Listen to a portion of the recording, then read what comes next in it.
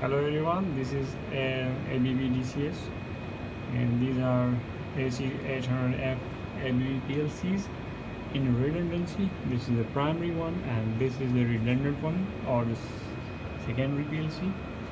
And these are the MOXA switches which is taking the data out of these PLCs to the engineering station and the operator stations.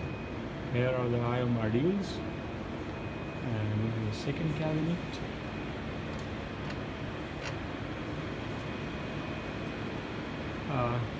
Each rack is communicated to the main PLC via Profibus. Here is the Profibus connection.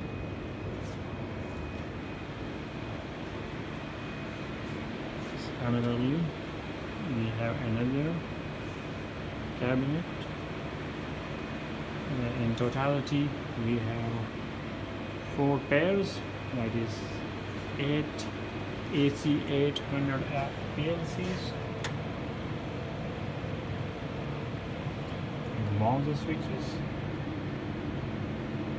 Over there supplies providing 24 volt. After converting it down from 220 AC.